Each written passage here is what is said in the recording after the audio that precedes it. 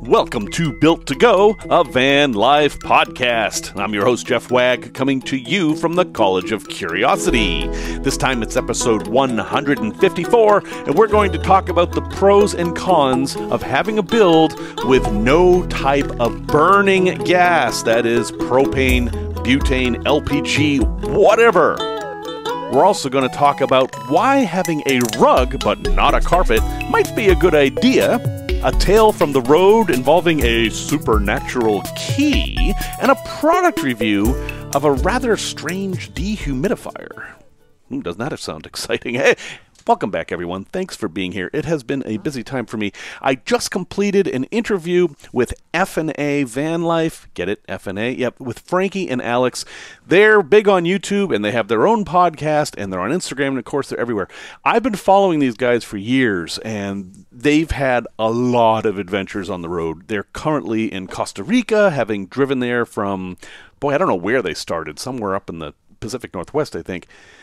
But they're having a time, and along with their dog Paco, they share their travels. And what I really like about these guys is they're completely honest. They're a quote-unquote warts and all kind of a podcast, and you can learn a lot from everything that goes wrong as well as everything that's right. And as I've said many times, if you just look at Instagram to check out your van life experience, you're going to get the wrong impression. But you'll also get the right impression because some moments are just that cool. And the F&A Van Life guys get to experience that as well. So probably on Saturday, I will drop a bonus episode of an interview with Alex, Frankie, and Paco, double Chihuahua wonder dog, cutest dog on YouTube. Also, several folks have written to me asking me to do an episode about traveling with pets. And I've talked about this before. One of my first episodes was about traveling with pets. And I have a lot of opinions on this. It's something I've thought about a lot. And I personally don't travel with pets because the way I travel requires more flexibility than a pet would give me, basically. And the pets that I have are two cats that are very, very comfortable laying around the condo. I don't think they would be good for van life.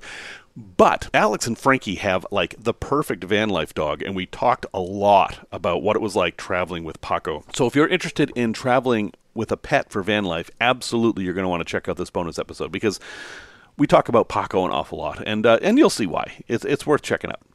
But in the meantime, I got a note from Nigel from New Zealand, one of my all-time favorite countries. If I could move to any country in the world without any worries about hassles or economies or money or anything like that, I would probably pick New Zealand because I like it that much. I felt instantly comfortable there. It's beautiful. It's just, I can't say enough good things about New Zealand, and I've been fortunate enough to go there twice. So, Nigel, I appreciate your listening, and I absolutely appreciate you writing. But what Nigel writes is interesting, and we're going to have a talk about it. He says this: I don't use LPG for a few reasons. Space, cutting a hole in my van, regulations and certification, something else to run out of, temperature issues, and complexity. He uses a diesel heater. So, long story short, the way he handled this was instead of using propane or LPG or butane, we'll talk about the differences in a second, he uses electricity for lighting and things like that.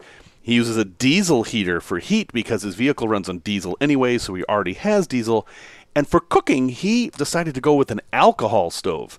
Now, in the U.S., alcohol stoves are not very common unless you're doing some backpacking, in which there's a thing called a penny stove that some people use. You can make an alcohol stove out of a soda can. But other than that, they're seen mostly in the sailing community, boating community. They're very popular on sailboats, and some people have taken the sailboat alcohol cooktops and brought them into a van. So that's what he did. That's what Nigel did. And he wrote to me saying, hey, consider this and maybe it would be a good episode. And I agree. So let's back up a bit. Why do people use a flammable, explosive, and poisonous gas in their vans to begin with? And the answer is simply, there's a whole lot of energy in LPG. And yes, LPG tanks take up a lot of space, but there's a lot of energy stored in there, and that energy can be very easily turned into heat for a relatively little amount of money. If you want to try to produce that same amount of heat with electricity, it's going to be very, very difficult. And you can produce similar amounts of heat with diesel. In fact, I think diesel carries more energy per mole or gram, or however you want to measure, than propane. But the problem is that basically it's a liquid and it has a strong odor. We just don't use it. I mean, that's actually the biggest problem here.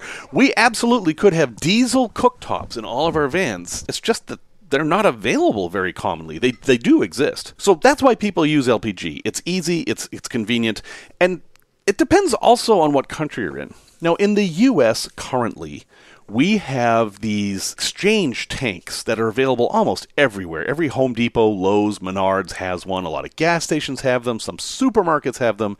And you just take your 20-pound tank when it's empty and put it in a machine or give it to somebody, and they give you a new quote-unquote full tank, and you're done. It's super easy. In other countries, that's not true. They have to go to a gas station or a petrol station or something like that and have somebody fill them up.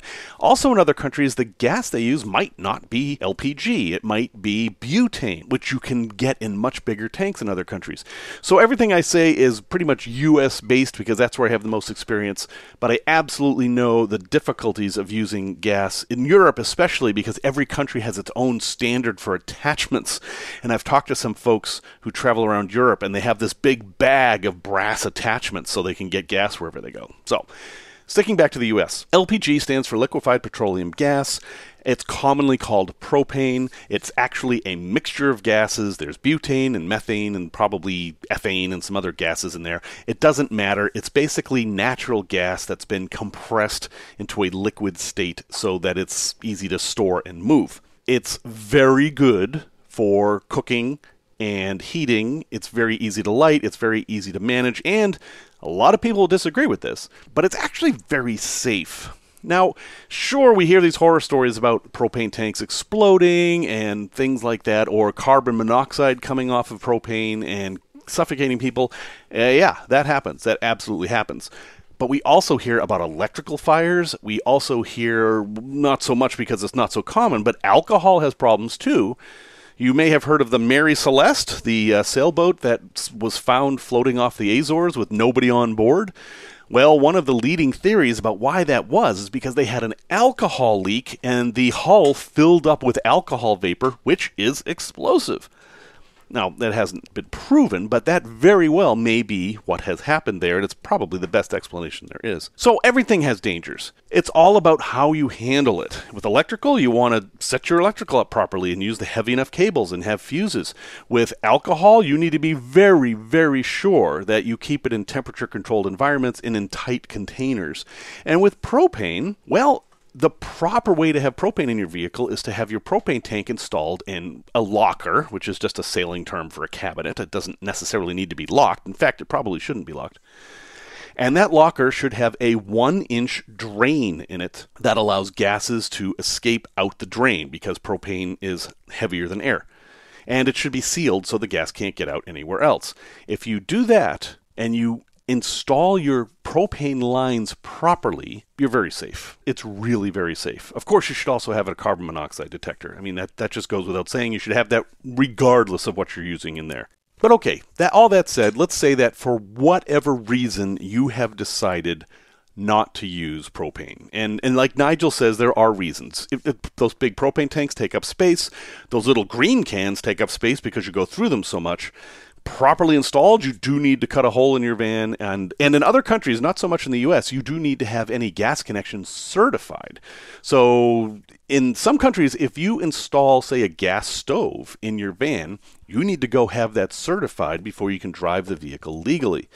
In the US, there's probably laws and certifications, but nobody's aware of them. Nobody pays any attention to them. I had my vehicle officially inspected by the state of Illinois, and they didn't ask one single question about my fairly complex propane setup. So that varies a lot. As for complexity, I don't find propane all that complex because I have used it for a very long time.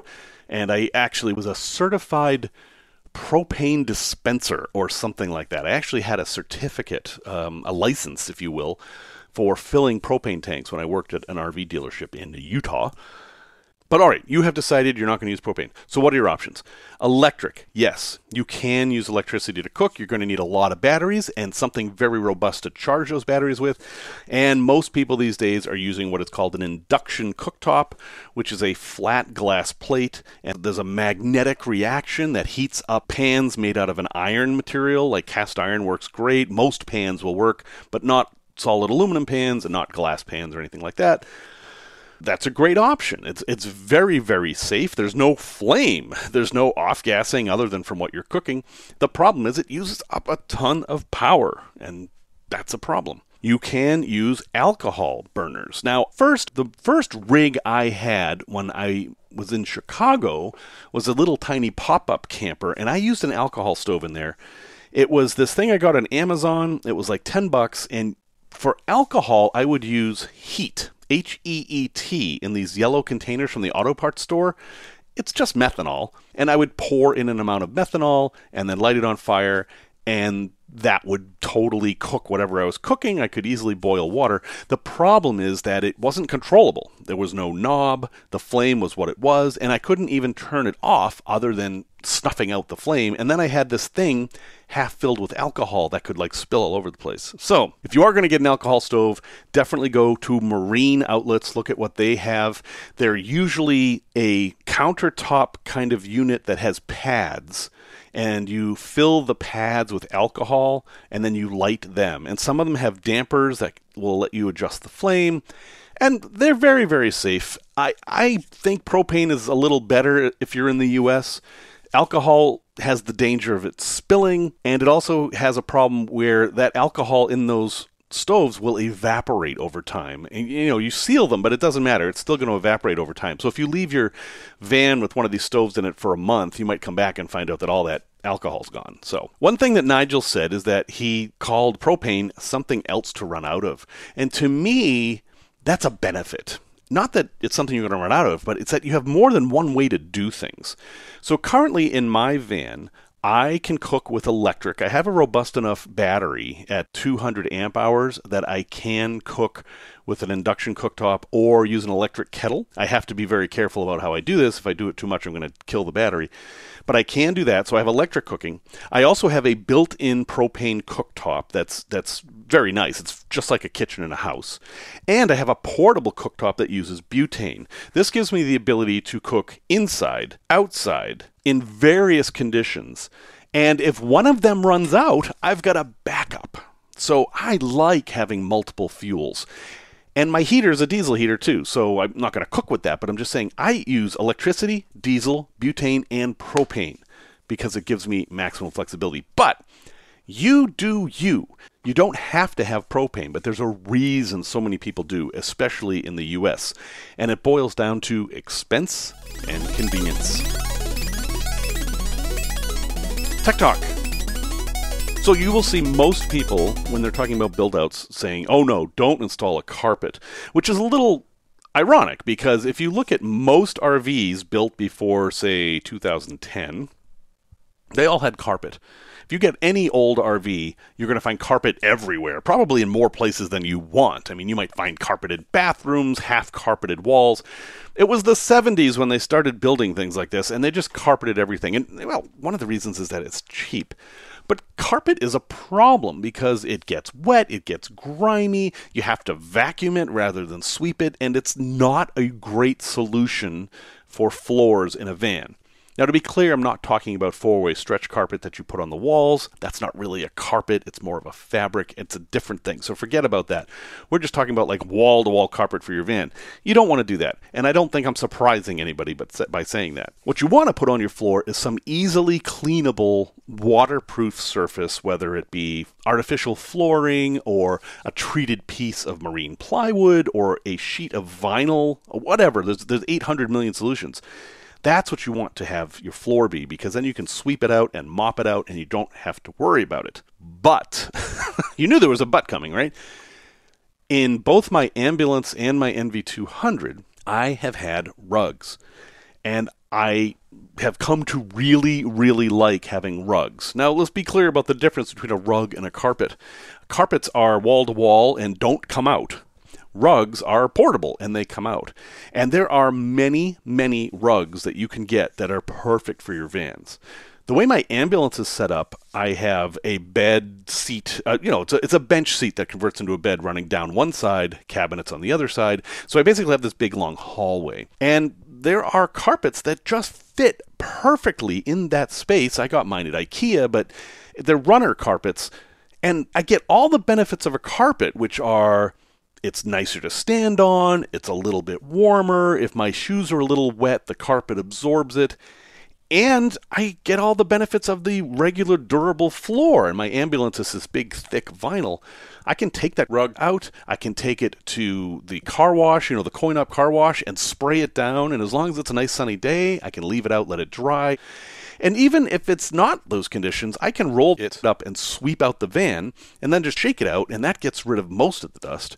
It's just the best of both worlds. You get the best things from carpet and the best things from just the bare floor, and it doesn't cost very much. It's like $30. So one secret, if you're thinking about doing this, is that stores like Home Depot sell this stuff by the foot.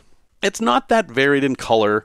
If you want a fancy one, you're going to have to do a lot more research. But they're very inexpensive at Home Depot, in Lowe's and Menards and places like that. And when you get them by the foot, you can just get exactly the size you want. And especially if you have pets, I don't know. I would not want to have a rig right now without at least one rug. And actually, I have two. I think it's a great idea to have a doormat right by the sliding door, because you don't have a mudroom in these things. When you come in from the outside, you're going to have a space that you're going to need to put muddy, wet boots on, and that's what I use that for. So, very simple little tip, but it actually makes a big impact on my van life experience. Tales from the road. So I grew up in Salem, Massachusetts, and I grew up in a section of Salem, Massachusetts called Witchcraft Heights. Yeah, I know that sounds a little weird. I went to Witchcraft Heights Elementary School, and no, I didn't learn any witchcraft. It was just kind of the normal thing if you're from there.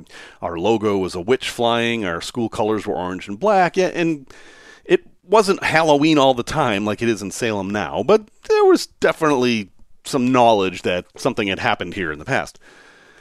At any rate, I lived on a hill with big steep driveways, and we would, race cars up and down the driveways and stuff. And then one day, I was out there with my friends. I was maybe 12 or 13. And I noticed something sitting on our fence. Now, we had a post fence, like very common in New England, just kind of post and rail fence. There was something on one of the posts. And, this is my fence, right? It's in my yard, and it's unusual that there's something there. It lined the sidewalk, and apparently someone had placed a key in a leather holder on top of one of the posts. And it's very odd. The fence had no gates. There was no reason for there to be a key there. So I took the key and looked at it, and it was just a normal key. It looked like a house key. It looked actually a lot like the house key that I had for my house. And so, what do you do with this random key? Well, I just carried it around for a bit. There was no name on it. There was no way I could, put it anywhere. It was way before the internet, so I couldn't say, hey, did someone lose a key on my street? So I carried it around, and then one day I just decided to see what would happen if I put it into the door of my house. And so I put it in the front door and turned and expected nothing to happen, and no, the door opened. The door opened right up, and I was like, this is a key to my house. How did a key to my house that I've never seen before, and that I showed my parents and they had never seen before, and I'm an only child, where did this key come from? I mean, how did it end up on the post? Nobody recognized the key holder. We had no idea.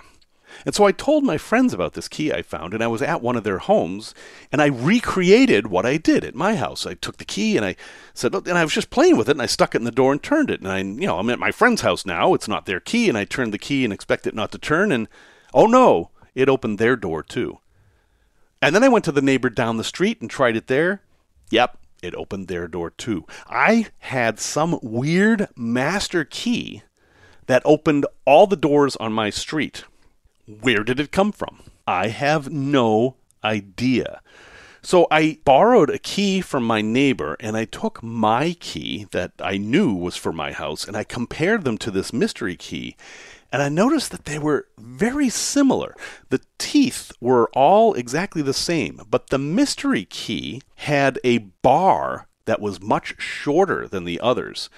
And it's hard to describe, but right where the teeth of the key attached to the part that you turn, there was this like solid bar of uncut material. And on this master mystery key, that bar was missing. And that meant that you could adjust how far the key went in yourself and then just turn it wherever you wanted. And the upshot of this is I never found out where this key came from.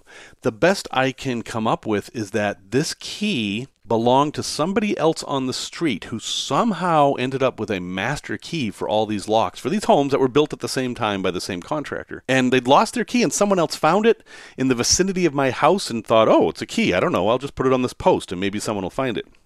But I never found out whose key it was. None of the neighbors recognized it. Sadly, shortly after this, it did stop working in the neighbors' houses because they all changed their locks. But we didn't. I was able to use that key as my own house key for years afterwards. Product review.